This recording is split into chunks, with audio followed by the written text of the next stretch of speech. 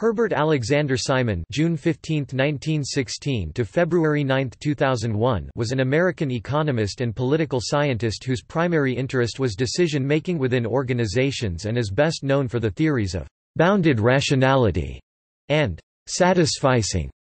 He received the Nobel Prize in Economics in 1978 and the Turing Award in 1975. His research was noted for its interdisciplinary nature and spanned across the fields of cognitive science, computer science, public administration, management, and political science. He was at Carnegie Mellon University for most of his career, from 1949 to 2001. Notably, Simon was among the pioneers of several modern-day scientific domains such as artificial intelligence, information processing, decision-making, problem-solving, organization theory, and complex systems. He was among the earliest to analyze the architecture of complexity and to propose a preferential attachment mechanism to explain power law distributions. Early life and education. Herbert Alexander Simon was born in Milwaukee, Wisconsin, on June 15, 1916. His father, Arthur Simon (1881–1948), was an electrical engineer who had come to the United States from Germany in 1903 after earning his engineering degree from the Technische Hochschule of Darmstadt. An inventor who was granted several dozen patents. His father also was an independent patent attorney. His mother, Edna Marguerite Merkel, was an accomplished pianist whose ancestors had come from Prague and Cologne. His European ancestors had been piano makers, goldsmiths, and vintners. Simon's father was Jewish and his mother came from a family with Jewish, Lutheran, and Catholic backgrounds. Simon called himself an atheist. Simon was educated in the Milwaukee public school system, where he developed an interest in science. He found schoolwork to be interesting and easy. Unlike many children, Simon was exposed to the idea that human behavior could be studied scientifically at a relatively young age due to the influence of his mother's younger brother, Harold Merkel, who had studied economics at the University of Wisconsin-Madison under John R. Commons. Through his uncle's books on economics and psychology, Simon discovered the social sciences. Among his earliest influences, Simon has cited Richard Ely's economics textbook, Norman Angel's The Great Illusion, and Henry George's Progress and Poverty. At that time, Simon argued, "from conviction, rather than cussedness," in favor of George's controversial, "single tax" on land rents. In 1933, Simon entered the University of Chicago, and following those early influences, he studied the social sciences and mathematics. He was interested in biology, but chose not to study it because of his color blindness and awkwardness in the laboratory. He chose instead to focus on political science and economics. His most important mentor was Henry Schultz, an econometrician and mathematical economist. Simon received both his B.A. 1936 and his Ph.D. 1943 in political science, from the University of Chicago, where he studied under Harold Lasswell, Nicholas Reshevsky, Rudolf Carnap, Henry Schultz, and Charles Edward Merriam. After enrolling in a course on measuring municipal governments, Simon was invited to be a research assistant for Clarence Ridley, with whom he co-authored Measuring Municipal Activities in 1938. Eventually his studies led him to the field of organizational decision-making, which would become the subject of his doctoral dissertation. Academic career. After graduating with his undergraduate degree, Simon obtained a research assistantship in municipal administration which turned into a directorship at the University of California, Berkeley. From 1942 to 1949, Simon was a professor of political science and also served as department chairman at Illinois Institute of Technology in Chicago. There, he began participating in the seminars held by the staff of the Cowles Commission, who at that time included Trygve Havelmo, Jacob Marshak, and Jalling Koopmans. He thus began an in-depth study of economics in the area of institutionalism. Marshak brought Simon in to assist in the study he was currently undertaking with Sam Schur of the Prospective Economic Effects of Atomic Energy. From 1949 to 2001, Simon was a faculty at Carnegie Mellon. In 1949, Simon became a professor of administration and chairman of the Department of Industrial Management at Carnegie Tech, later to become Carnegie Mellon University. Simon later also taught psychology and computer science in the same university, occasionally visiting other universities. Personal life and interests. Simon married Dorothea Pye in 1938. Their marriage lasted 63 years until his death from a cancerous tumor. In January 2001, Simon underwent surgery at UPMC Presbyterian to remove a cancerous tumor in his abdomen. Although the surgery was successful, Simon later succumbed to the complications that followed. They had 3 children, Catherine, Peter, and Barbara. His wife died in 2002. From 1950 to 1955, Simon studied mathematical economics and during this time, together with David Hawkins, discovered and proved the Hawkins-Simon theorem on the conditions for the existence of positive solution vectors for input-output matrices. He also developed theorems on near decomposability and aggregation. Having begun to apply these theorems to organizations, by 1954 Simon determined that the best way to study problem solving was to simulate it with computer programs, which led to his interest in computer simulation of human cognition. Founded during the 1950s, he was among the first members of the Society for General Systems Research. Simon had a keen interest in the arts, as he was a pianist. He was a friend of Robert Lepper and Richard Rappaport. Rappaport also painted Simon's commissioned portrait at Carnegie Mellon University. He was also a keen mountain climber. As a testament to his wide interests, he at one point taught an undergraduate course on the French Revolution. Works. Seeking to replace the highly simplified classical approach to economic modeling, Simon became best known for his theory of corporate decision in his book Administrative Behavior. In this book he based his concepts with an approach that recognized multiple factors that contribute to decision-making.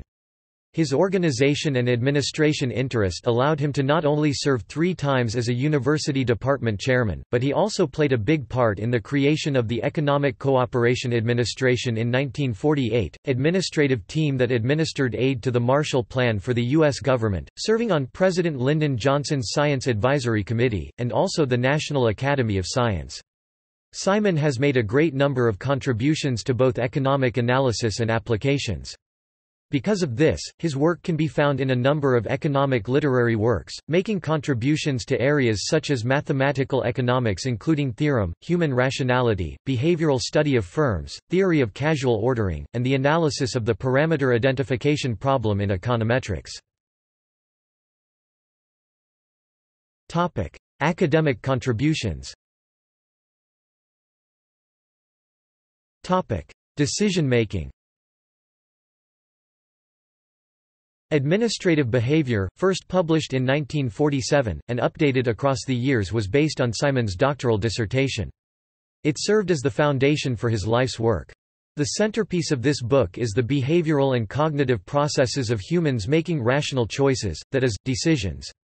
By his definition, an operational administrative decision should be correct and efficient, and it must be practical to implement with a set of coordinated means. Simon recognized that a theory of administration is largely a theory of human decision-making, and as such must be based on both economics and on psychology. He states, "If there were no limits to human rationality, administrative theory would be barren. It would consist of the single precept, always select that alternative, among those available, which will lead to the most complete achievement of your goals. PXXVIII." Contrary to the Homo economicus stereotype, Simon argued that alternatives and consequences may be partly known, and means and ends imperfectly differentiated, incompletely related, or poorly detailed. Simons defined the task of rational decision-making is to select the alternative that results in the more preferred set of all the possible consequences. Correctness of administrative decisions was thus measured by adequacy of achieving the desired objective, efficiency with which the result was obtained. The task of choice was divided into 3 required steps: identifying and listing all the alternatives, determining all consequences resulting from each of the alternatives, comparing the accuracy and efficiency of each of these sets of consequences. Any given individual or organization attempting to implement this model in a real situation would be unable to comply with the 3 requirements. Simon argued that knowledge of all alternatives, or all consequences that follow from each alternative, is impossible in many realistic cases. Simon attempted to determine the techniques and/or behavioral processes that a person or organization could bring to bear to achieve approximately the best result given limits on rational decision-making. Simon writes, "The human being striving for rationality and restricted within the limits of his knowledge has developed some working procedures that partially overcome these difficulties.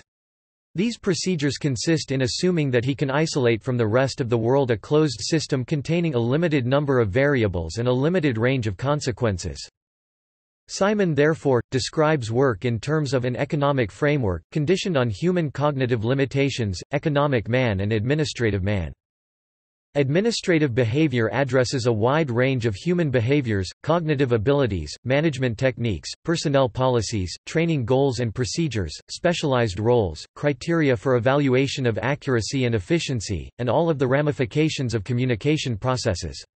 Simon is particularly interested in how these factors influence the making of decisions, both directly and indirectly. Simons argued that the two outcomes of a choice require monitoring and that many members of the organization would be expected to focus on adequacy, but that administrative management must pay particular attention to the efficiency with which the desired result was obtained. Simon followed Chester Barnard, who pointed out that the decisions that an individual makes as a member of an organization are quite distinct from his personal decisions. Personal choices may be determined whether an individual joins a particular organization, and continue to be made in his or her extra-organizational private life. As a member of an organization, however, that individual makes decisions not in relationship to personal needs and results, but in an impersonal sense as part of the organizational intent, purpose, and effect. Organizational inducements, rewards, and sanctions are all designed to form, strengthen, and maintain this identification. Simon saw two universal elements of human social behavior as key to creating the possibility of organizational behavior in human individuals: authority, addressed in Chapter 7, the role of authority, and in loyalties and identification, addressed in Chapter 10, loyalties, and organizational identification.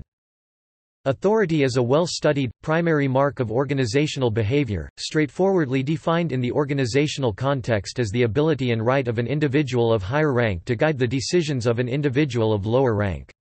The actions, attitudes, and relationships of the dominant and subordinate individuals constitute components of role behavior that may vary widely in form, style, and content, but do not vary in the expectation of obedience by the one of superior status, and willingness to obey from the subordinate. Loyalty was defined by Simon as the process whereby the individual substitutes organizational objectives, service objectives or conservation objectives for his own aims as the value indices which determine his organizational decisions.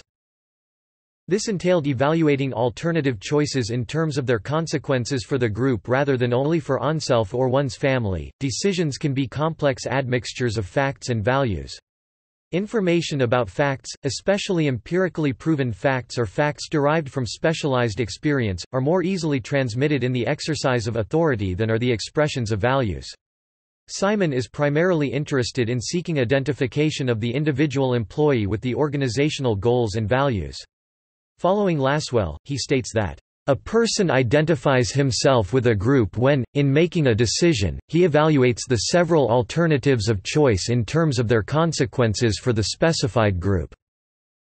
A person may identify himself with any number of social, geographic, economic, racial, religious, familial, educational, gender, political, and sports groups. Indeed, the number and variety are unlimited. The fundamental problem for organizations is to recognize that personal and group identifications may either facilitate or obstruct correct decision-making for the organization. A specific organization has to determine deliberately, and specify in appropriate detail and clear language, its own goals, objectives, means, ends, and values. Simon has been critical of traditional economics' elementary understanding of decision-making, and argues it is too quick to build an idealistic, unrealistic picture of the decision-making process and then prescribe on the basis of such unrealistic picture. His contributions to research in the area of administrative decision-making have become increasingly mainstream in the business community. Artificial intelligence.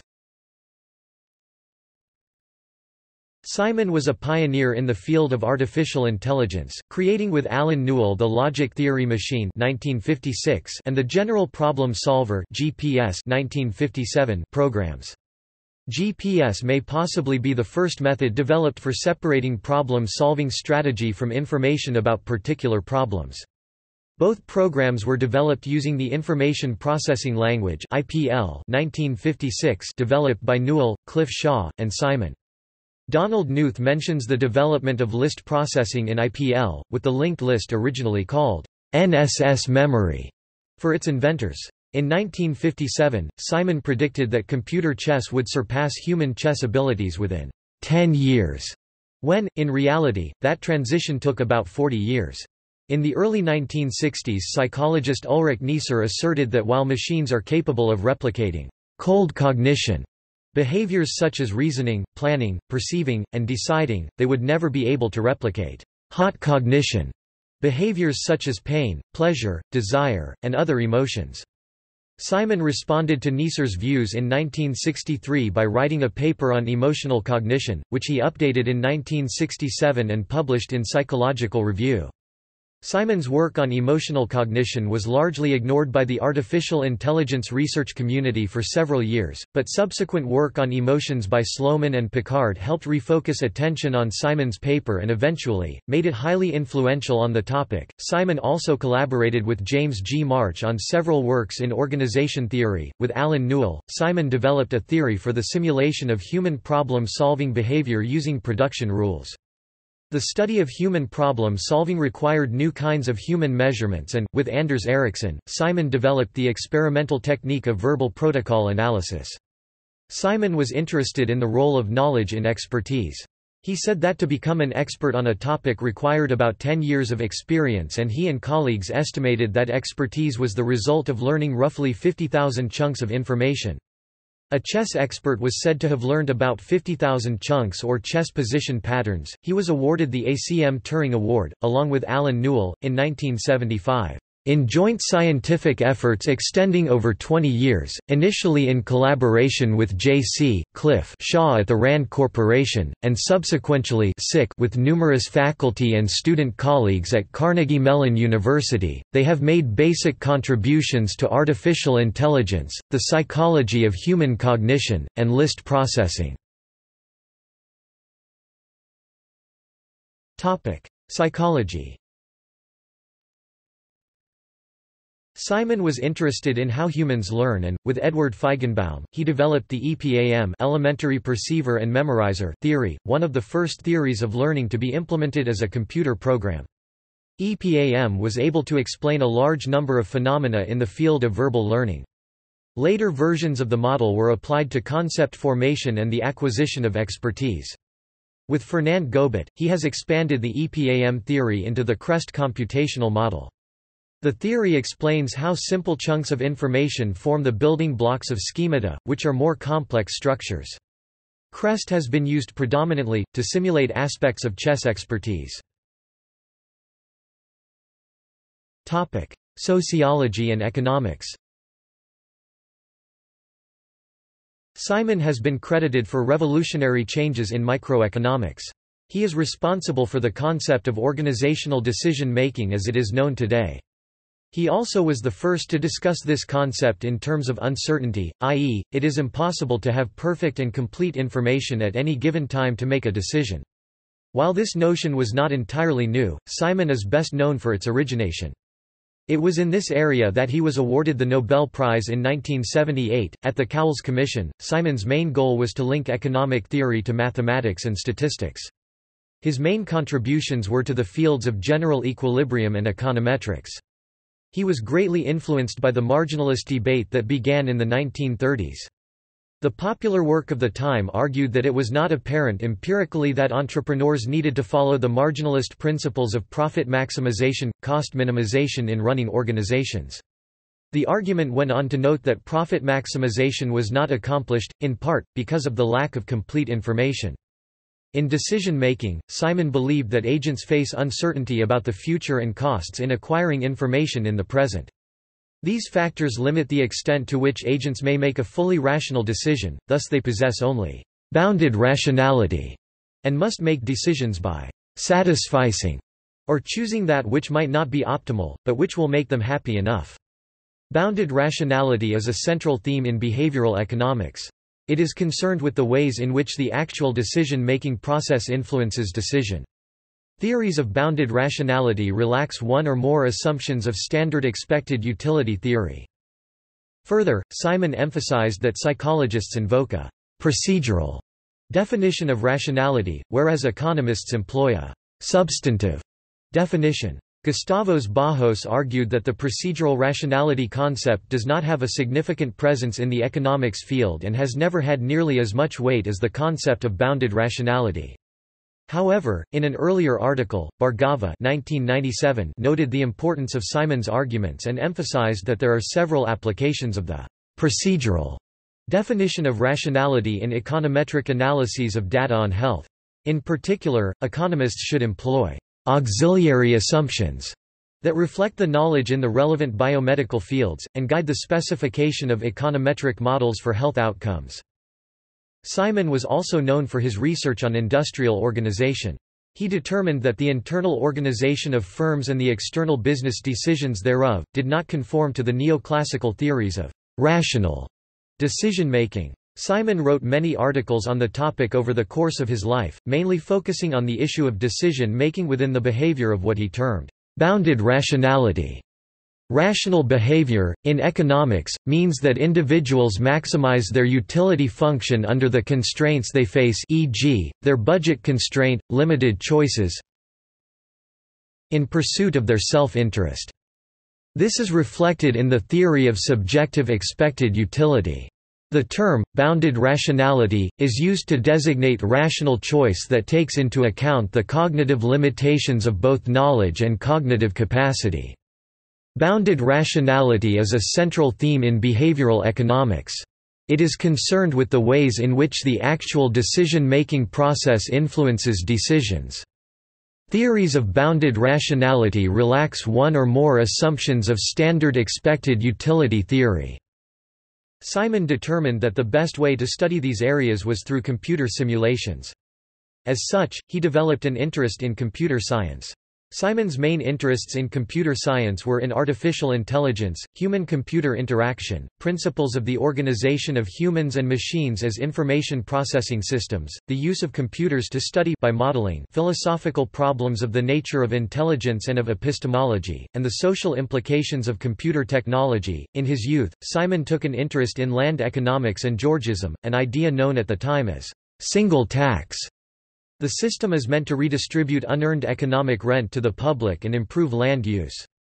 In 1979, Simon still maintained these ideas and argued that land value tax should replace taxes on wages. Some of Simon's economic research was directed toward understanding technological change in general and the information processing revolution in particular. Topic: Pedagogy. Simon's work has strongly influenced John Mighton, developer of a program that has achieved significant success in improving mathematics performance among elementary and high school students. Mighton cites a 2000 paper by Simon and two co-authors that counters arguments by French mathematics educator, Guy Brousseau, and others suggesting that excessive practice hampers children's understanding. The criticism of practice called drill and kill, as if this phrase constituted empirical evaluation, is prominent in constructivist writings. Nothing flies more in the face of the last 20 years of research than the assertion that practice is bad. All evidence, from the laboratory and from extensive case studies of professionals, indicates that real competence only comes with extensive practice. In denying the critical role of practice, one is denying children the very thing they need to achieve real competence. The instructional task is not to kill motivation by demanding drill, but to find tasks that provide practice while at the same time sustaining interest. Honors and prizes. He received many top-level honors in life, including becoming a Fellow of the American Academy of Arts and Sciences in 1959, election to the National Academy of Sciences in 1967, APA Award for Distinguished Scientific Contributions to Psychology 1969, the ACM's Turing Award for making "basic contributions to artificial intelligence, the psychology of human cognition, and list processing." 1975, the Nobel Memorial Prize in Economics, "for his pioneering research into the decision-making process within economic organizations." 1978, the National Medal of Science 1986, the APA's Award for Outstanding Lifetime Contributions to Psychology 1993, ACM Fellow 1994, and IJCAI Award for Research Excellence 1995. Honorary Doctorate, Lund School of Economics and Management, 1968. Honorary Degree, University of Pavia, 1988. Honorary Doctor of Laws LL.D., degree from Harvard University in 1990. Honorary Degree, University of Buenos Aires, 1999. Selected publications. Simon was a prolific writer and authored 27 books and almost 1,000 papers. As of 2016, Simon was the most cited person in artificial intelligence and cognitive psychology on Google Scholar. With almost 1,000 highly cited publications, he was one of the most influential social scientists of the 20th century. Books. 1947. Administrative Behavior, A Study of Decision-Making Processes in Administrative Organization, 4th ed., in 1997, The Free Press 1957. Models of Man. John Wiley. Presents mathematical models of human behavior. 1958 with James G. March and the collaboration of Harold Getsko. Organizations. New York, Wiley, The Foundation of Modern Organization Theory. 1969. The Sciences of the Artificial. MIT Press, Cambridge, Mass., 1st edition. Made the idea easy to grasp. Objects, real or symbolic, in the environment of the decision-maker influence choice as much as the intrinsic information processing capabilities of the decision-maker. Explained. The principles of modeling complex systems, particularly the human information processing system that we call the mind. 2nd ed., in 1981, MIT Press. As stated in the preface, the second edition provided the author an opportunity to amend and expand his thesis and to apply it to several additional fields beyond organization theory, economics, management science, and psychology that were covered in the previous edition. 3rd ed., in 1996, MIT Press. 1972 with Alan Newell. Human Problem Solving. Prentice Hall, Englewood Cliffs, N.J., 1972. The most important book on the scientific study of human thinking in the 20th century.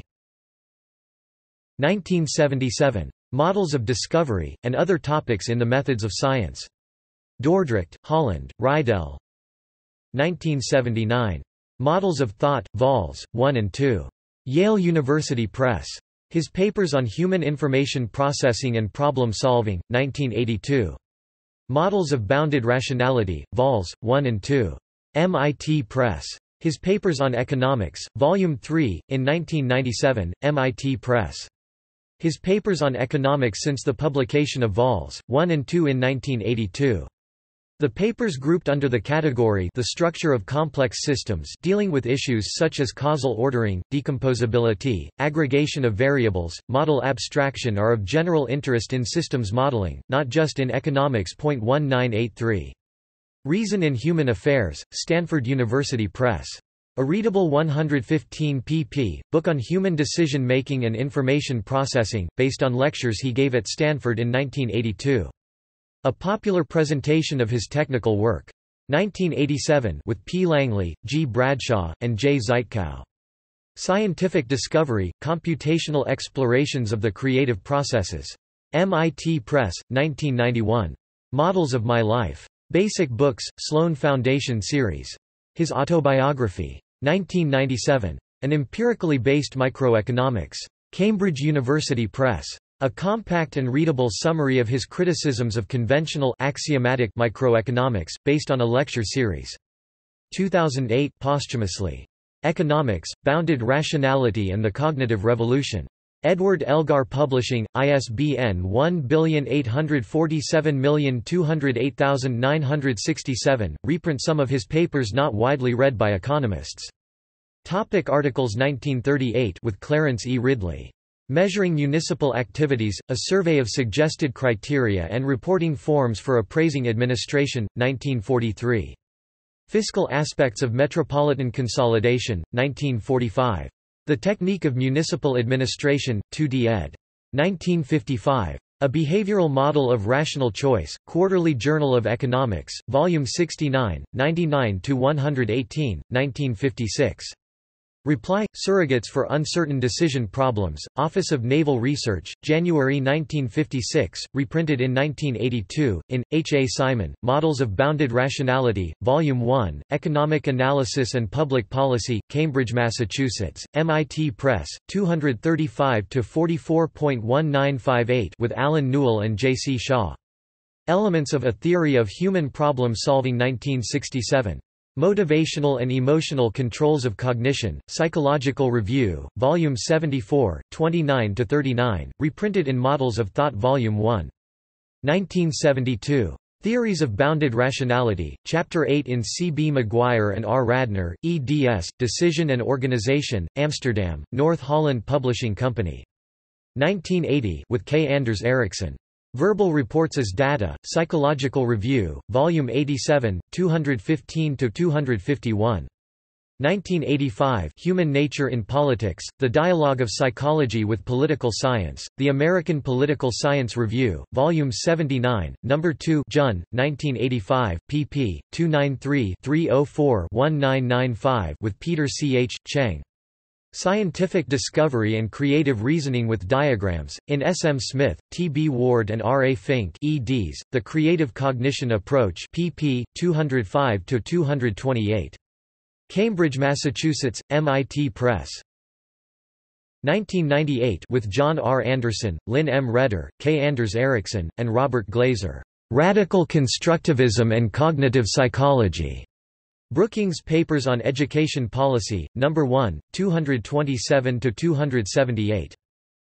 2000 with John R. Anderson and Lynn M. Redder. Applications and Misapplications of Cognitive Psychology to Mathematics Education.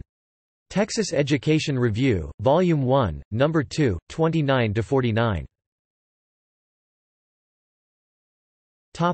See also: History of economic thought, List of economists, List of pioneers in computer science, Rationality, Attention economy. Notes. References. Barnard, C. I. 1938, The Functions of the Executive, Cambridge, Harvard University Press. Lasswell, H. D. 1935, World Politics and Personal Insecurity, New York, Whittlesey House. Simon, Herbert 1976, Administrative Behavior 3rd ed., New York, The Free Press. Simon, Herbert 1991, Models of My Life, United States, Basic Books. Simon, Herbert A. Organizations and Markets, Journal of Economic Perspectives, Volume 5, No. 2 1991, pp. 25–44. Augier, Mie, March, James 2001. Remembering Herbert A. Simon 1916–2001. Public Administration Review. 61 396–402. doi 10.1111/0033-3352.00043. JSTOR 977501. Topic. Further reading.